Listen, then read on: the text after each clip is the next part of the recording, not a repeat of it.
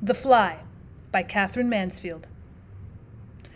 "Y'are very snug in here," piped old Mr. Woodfield, and he peered out of the great green leather armchair by his friend, the boss's desk, as a baby peers out of its pram. His talk was over. It was time for him to be off. But he did not want to go. Since he'd retired, since his stroke, the wife and the girls kept him boxed up in the house every day of the week except on Tuesday. On Tuesday, he was dressed and brushed and allowed to cut back to the city for the day. Though what he did there, the wife and girls couldn't imagine. Made a nuisance of himself to his friends, they supposed. Well, perhaps so. All the same, we cling to our last pleasures as the tree clings to its last leaves. So there sat old Woodfield, smoking a cigar and staring almost greedily at the boss, who rolled in his office chair, stout and rosy, 5 years older than he, and still going strong, still at the helm. It did one good to see him. Wistfully, admiringly, the old voice added, "It's snug in here, upon my word." "Well, yes, it's comfortable enough," agreed the boss, and he flipped the Financial Times with a paper knife. As a matter of fact, he was proud of his room. He liked to have it admired, especially by old Woodfield.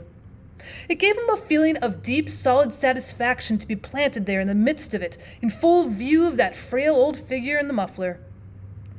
"I've had it done up lately," he explained, as he had explained for the past, how many weeks? "New carpet," and he pointed to the bright red carpet with a pattern of large white rings. "New furniture," and he nodded towards the massive bookcase and the table with legs like a twisted treacle. "Electric heating." He waved almost exultantly towards the 5 transparent pearly sausages glowing so softly in the tilted copper pan. But he did not draw old Woodfield's attention to the photograph over the table of a grave-looking boy in uniform, standing in one of those spectral photographers' parks, with photographers' storm clouds behind them. It was not new. It had been there for over 6 years. "There was something I wanted to tell you," said old Woodfield, and his eyes grew dim remembering. "Now, what was it? I had it in my mind when I started out this morning." His hands began to tremble, and patches of red showed above his beard. "Poor old chap. He's on his last pins," thought the boss. And feeling kindly, he winked at the old man and said jokingly, "Well, I tell you what, I've got a little drop of something here that'll do you good before you go out into the cold again. It's beautiful stuff. It wouldn't hurt a child."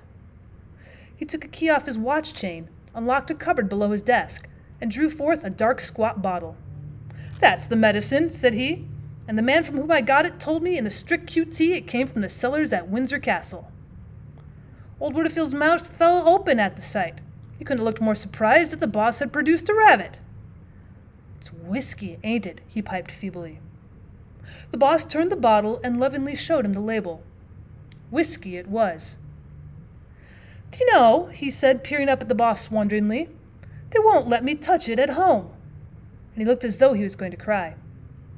"Ah, that's where we know a bit more than the ladies," cried the boss, swooping across for 2 tumblers that stood on the table with the water bottle, and pouring a generous finger into each. "Drink it down. It'll do you good. And don't put any water with it. It's sacrilege to tamper with stuff like this." He tossed off his and pulled out his handkerchief, hastily wiped his mustaches, and cocked an eye at old Woodfield, who was rolling his in his chaps.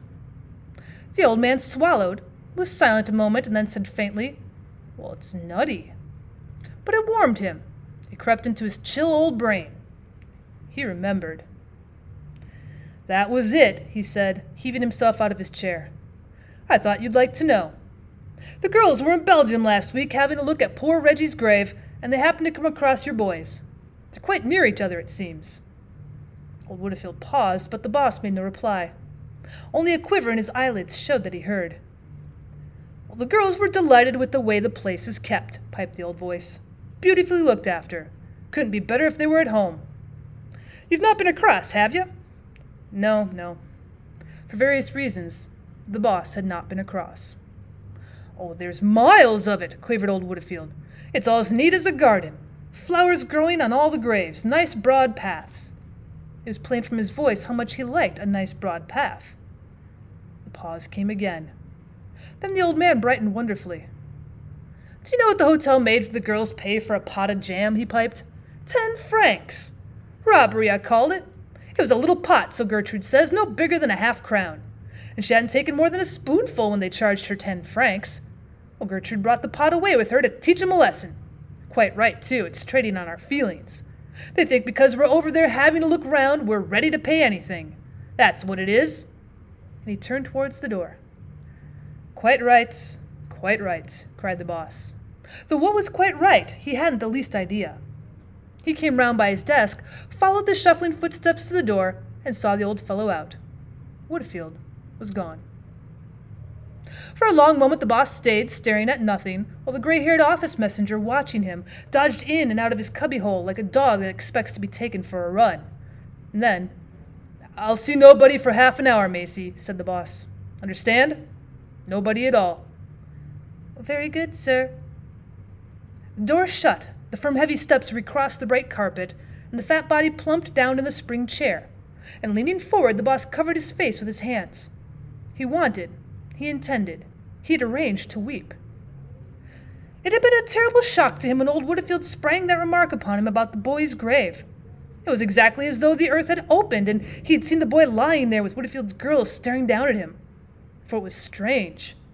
Although over 6 years had passed away, the boss never thought of the boy, except as lying unchanged, unblemished in his uniform, asleep forever.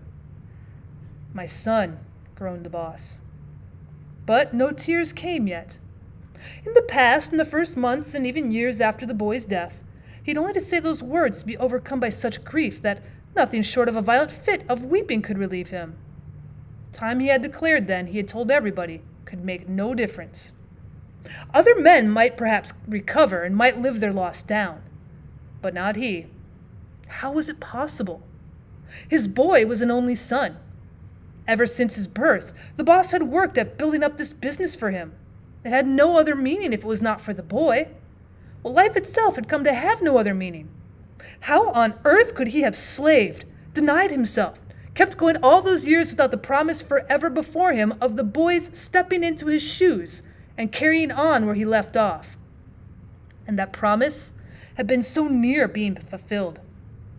The boy had been in the office, learning the ropes for a year before the war. Every morning they'd started off together, and they'd come back by the same train. And what congratulations he'd received as the boy's father. Well, no wonder. He'd taken to it marvelously. As to his popularity with the staff, every man jack of them down to old Macy couldn't make enough of the boy. And he wasn't in the least spoilt. No, he was just his bright natural self, with the right word for everybody, with that boyish look and his habit of saying, "Simply splendid." But all that was over and done with, as though it never had been. The day had come when Macy had handed him the telegram that brought the whole place crashing about his head. "Deeply regret to inform you." And he'd left the office a broken man, his life in ruins. 6 years ago. 6 years. How quickly time passed. It might have happened yesterday. The boss took his hands from his face. He was puzzled. Something seemed to be wrong with him. He wasn't feeling as he wanted to feel. He decided to get up and have a look at the boy's photograph. But it wasn't a favorite photograph of his. The expression was unnatural. It was cold, even stern-looking. The boy had never looked like that. At that moment, the boss noticed that the fly had fallen into his broad ink pot and was trying feebly but desperately to clamber out again. "Help, help," said those struggling legs. But the sides of the ink pot were wet and slippery. It fell back again and began to swim. The boss took up a pen, picked the fly out of the ink, and shook it onto a piece of blotting paper. For a fraction of a second it lay still on the dark patch that oozed round it. Then the front legs waved, took hold, and pulling its small sodden body up, began the immense task of cleaning the ink from its wings. Over and under, went a leg along a wing, as a stone goes over and under the scythe. Then there was a pause, while the fly, seeming to stand on the tips of its toes, tried to expand first one wing and then the other.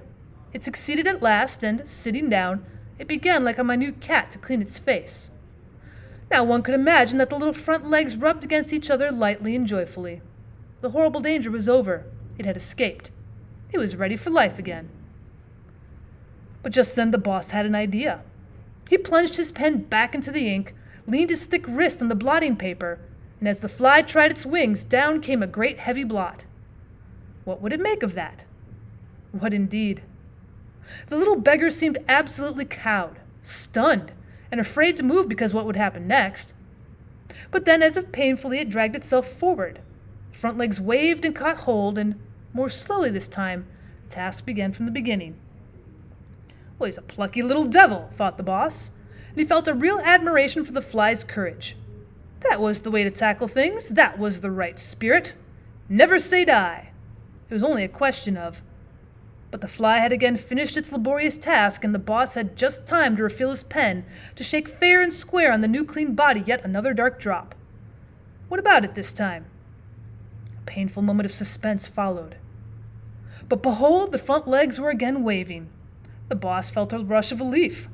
He leaned over the fly and said to it tenderly, "You artful little And then he actually had the brilliant notion of breathing on it to help the drying process. All the same, there was something timid and weak about its efforts now, and the boss decided that this time should be the last, as he dipped the pen deep into the ink pot. It was. The last blot fell on the soaked blotting paper, and the draggled fly lay in it and did not stir. The back legs were stuck to the body. The front legs were not to be seen. "Come on," said the boss. "Look sharp." And he stirred it with his pen, but in vain. Nothing happened or was likely to happen. The fly was dead. The boss lifted the corpse on the end of the paper knife and flung it into the waste paper basket. But such a grinding feeling of wretchedness seized him that he felt positively frightened. He started forward and pressed the bell for Macy. "Bring me some fresh blotting paper," he said sternly, "and look sharp about it." And while the old dog padded away, he fell to wondering what it was he'd been thinking about before. What was it? Well, it was. He took out his handkerchief and passed it inside his collar. Well, for the life of him, he could not remember.